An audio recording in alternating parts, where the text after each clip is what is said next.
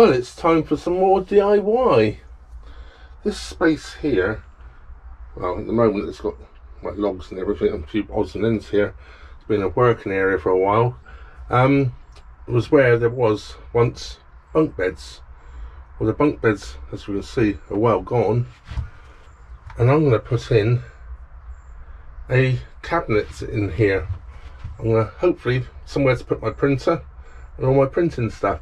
It's going to sit in here. It's very dry up the centre of the boat, it's up the front of the boat. We're not far from the fire. The fire's just there. And wherever I can hear. So I keep all my paper and all that sort of thing dry. And I'm going to build it out of all this. This was an old wardrobe I've chopped up. It was my parents' and I had to cut it up to get into my brother's car to get it here. But I should have cut it in lengths, I believe, that are usable. So let's see what happens. There's time to get on with it. Time to get the tape measure out, drills out, saws out, and crack on. I'm not sure if you spotted that there, but I have vacuumed the area out with my little vacuum. First thing I'm going to have to do is obviously remove everything out of the wood, all the old hardware. So I've got here a plastic jug which I'll put a plastic bag into. I'm going to keep all the old hardware. I'm not quite sure if I'll need it or any of it, but if I throw it away, you can guarantee I will. So I'll put a plastic bag in there so I can seal it up. Anything I need, I can get back later. Oh, and if you're wondering why the plastic bag in the pot, it just makes it an awful lot easier to throw it straight into there than if I had a loose plastic bag. So it just makes things a little bit easier. So here goes. Drills, screwdrivers, all sorts out ready. I think this will take some of it out.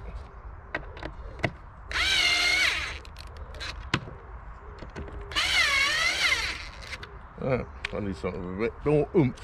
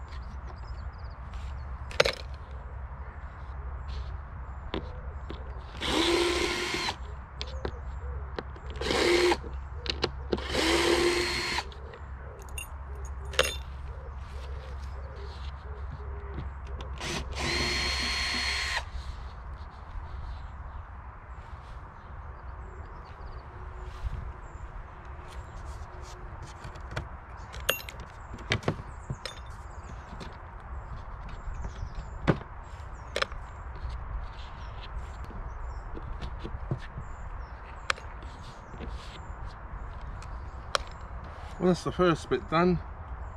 Lots to go on with. I won't record any more of me taking hardware off. I'll catch you again after I've done it. Well, that's all the hardware taken off now. So I'll put that away.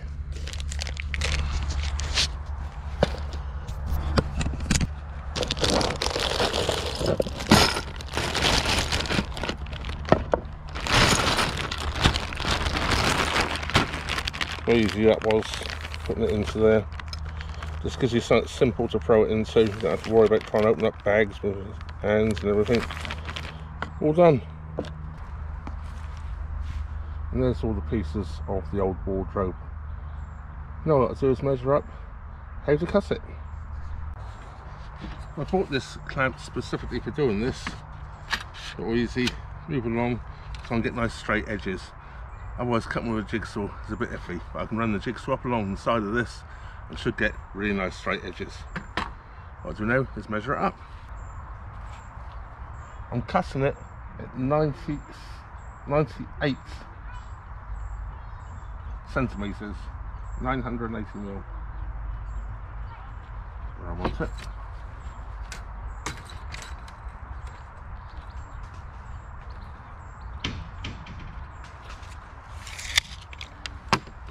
can also use this, of course, as a straight edge.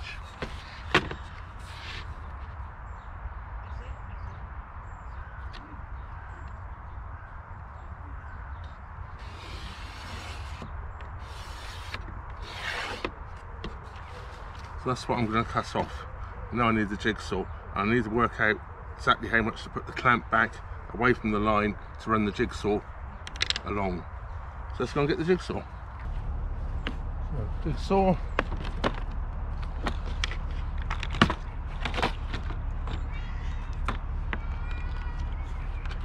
Jigsaw blades.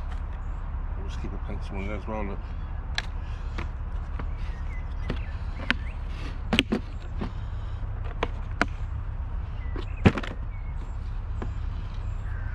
I did damage the plate on this a while ago. I was cutting the hole out for the chimney on the boat, and the vibration through the metal actually bent the plate a little bit. I've sort of straightened it out. I think it'll be good enough for this job. I must order a new plate for it.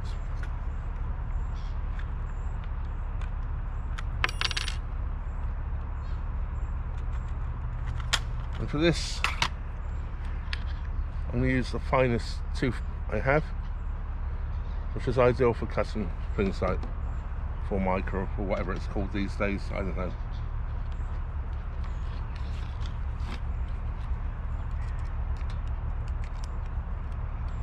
I've started the engine on the boat because I won't get enough power from this rather dull day to run on solar. I'm eyeing it up with that little pointer bit on the jigsaw. So I will clamp it down and then we're all nice and tight. Well, when I use the jigsaw, I do use my safety glasses. I know people have told me off in the past I'm not using my safety glasses when using a chainsaw. On the chainsaw, all the bits just fly down to the ground and they're big and they're not blown around in the wind. This little fine saw is going to be just blown everywhere, so I do wear my safety glasses.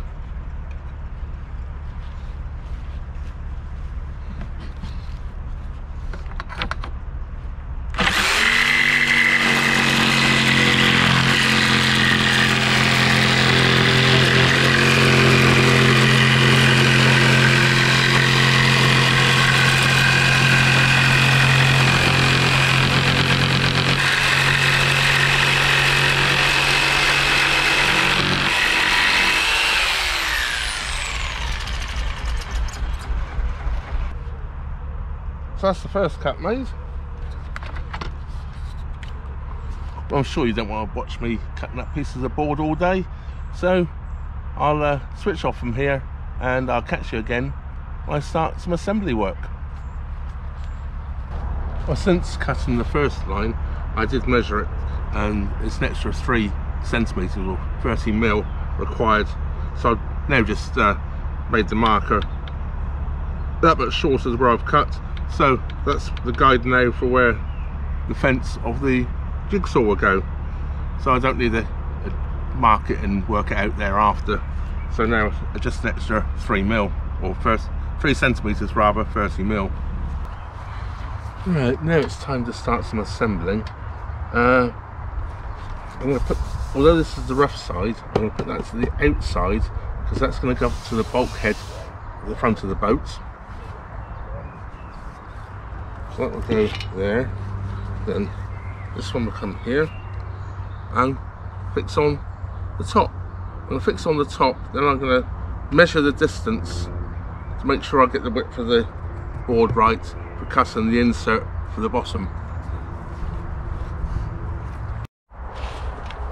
For simplicity for me, I'm going to be putting it together with these corner blocks and screws.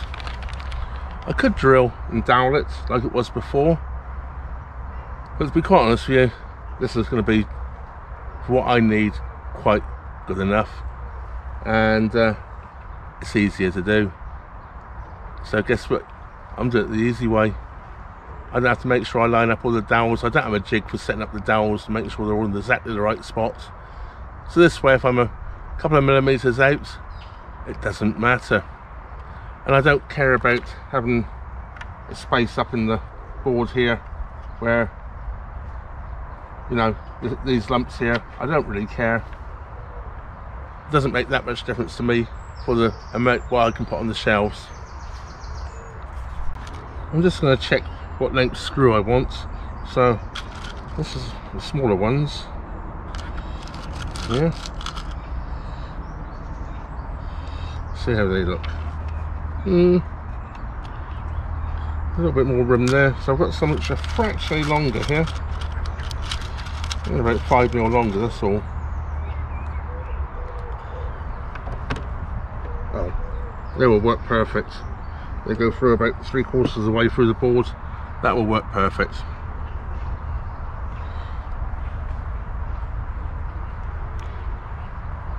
Now I'm going to see if I can put these in without drilling the holes.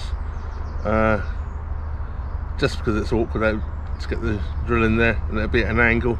So let's see how it goes. Well, a quick change of plan. I've got the drills out. I am going to drill a little pilot hole. I just tested the drill here. Made a little pilot hole in there. Check it's good for the screw, which is perfect. So I am going to use pilot holes. I was being lazy, but I shouldn't be. And I'm going to put the blocks on here first. And I'm just going to hold my finger level and draw the hole.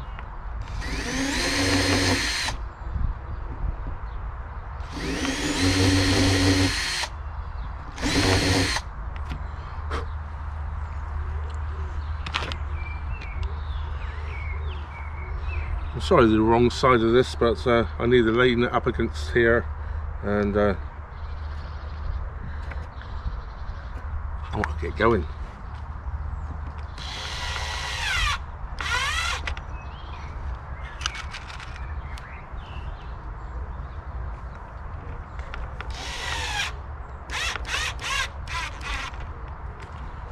There we go, nice and flush.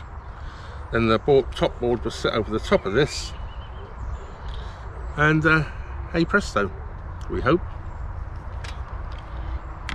I haven't actually measured it, I've just guessed a little bit distance in. It doesn't have to be that accurate, it's for me.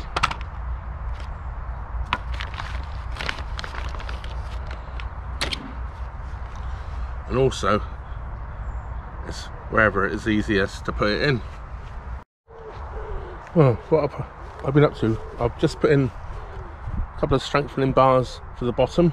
This is the bottom, and I've just put them slightly off the bottom, just a little bit of a gap there, so it's not going to snag where the floor of the boat might be slightly uneven.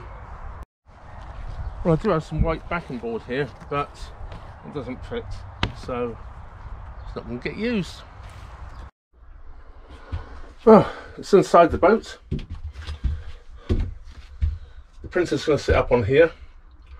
I've got the sockets here for the printer, and then I'm going to make a space down here for all my wood and coal and things. That's the idea anyway. That is for the printer, and I can put all my mounts and everything in there. So all I need now is people to order lots and lots and lots and lots and lots of my pictures, so I can pay for everything. Now, there's a gap at the back here at the moment. There's a wooden strip against the back here, which I'm going to cut a little slot into so I can slide it back a little bit further. I didn't cut it out to start off with. I thought it was a lot easier to put this in first, and then just mark it up with a pencil where I want to cut it, and I can just push it back a little bit, and it should just tuck up to this backboard. That's the plan anyway. We'll see what happens. What I will do, I do have some white end finishing pieces. I can just tack a piece along there just to finish it off with, so stuff won't fall down the back. I'm not too worried about inside, because I'm going to be putting things in plastic boxes basically in there, so they're not going to fall out over the back. So it's time to continue. First of all though, a spot of lunch. I just realised it's 2:30 in the afternoon. I'm hungry. Well, I'm getting on. It's in here now. Probably see here. I've put a backboard in here. I've packed it out a little bit more this end than the other end. And so, as you probably know, boats are never square. So I've attached it to the back of the board, so it makes it real rigid. I've just put a screw in there and a screw in that end. So that's made it really, really rigid. Once again, not square, of course, across here. There's a little bit of a gap. So I've just put some adhesive on a little piece of white board here, which I had. And I'm just going to literally just put that up in there. And I'll just squeeze that in. It's mega strength adhesive, it's not going to go anywhere. Haven't glued it to the top, so if I have to pull this out for any reason, it should pull out. But at least it's filled up the gap, so nothing's going to roll off. So, that's it. Well, sort of. It's in. There's a good clean up. I can put the big boxes in around that way. I really wanted to make it so I could get two across. The pieces of wood just weren't quite long enough, so it had to be one. But there needs to be plenty of room for stacking stuff as well. I can get two of these down on the bottom shelf, and I'll get another one up on the top shelf, so plenty. Got no backing in it, but I'm not too worried about that. As I say, everything's basically going to be in boxes. If it's not, it'll be stacked. So that's it. Bit of cleaning up, bit of tidying up, bit of filling. I shall fill these holes in here and I shall paint the strip white. Besides that, a few touching ups. It's going to do the job it needed to do. Once again, repurposing things. That's cost me a few screws, and that's about it. So my parents gave me the wardrobe, and I had to cut it up to get it here, so there's a bit of a guesswork on the sizes. So yeah, I did go a little bit short, but it'll work. It's better than nothing. I'm a mess. Got sawdust in my hair, dripping like a I don't know what. Stink, I expect. It's hot and very sweaty today, but I basically got it done. Of course, I want to thank all my Patreon and PayPal supporters, and all you good people now support me on Super Thanks. I don't know if you've noticed that, but within the video you can click on a link and you can make a donation to the channel. It's really, really nice for me, I can assure you, and people have been doing it, and I thank you very much, and your name will appear in the credits as well. I leave all names in the credits for at least 2 months after I've received a payment from people, just so you know you're shown. I don't take you out on the next video. It can be a couple of videos before your name will show, because sometimes I have 3 or 4 videos already uploaded. At this moment in time, I have 3 videos in front of this already uploaded. When I stop and I'm not moving for a couple of days, at the moment I'm trying to get a few videos done, especially if I've got half decent internet, because I've been struggling a little bit this year. Hence I've been making these shorter videos. But a lot of you seem to like these shorter videos, so I'm going to carry on with it at the moment. It means if I do have poor internet, at least I have half a chance of getting it uploaded. Well, as I say, I'm a complete and utter mess. I want to go and clean up, get out of this yucky sticky clothes, put all my tools away, and have something to eat. I haven't had lunch yet, and it's getting on. I don't know, it's probably 3 o'clock now. I did stop earlier on about 2 to grab something to eat, but I didn't. I just grabbed a drink of water. I do have an ice cream in the fridge or in the freezer. I think that could be eaten tonight as well. But anyway, I hope you enjoyed this little sort of DIY job. Just shows you what the little things I get up to on the boat. Anyway, that just leaves me to say thank you very much for watching. Trevor out.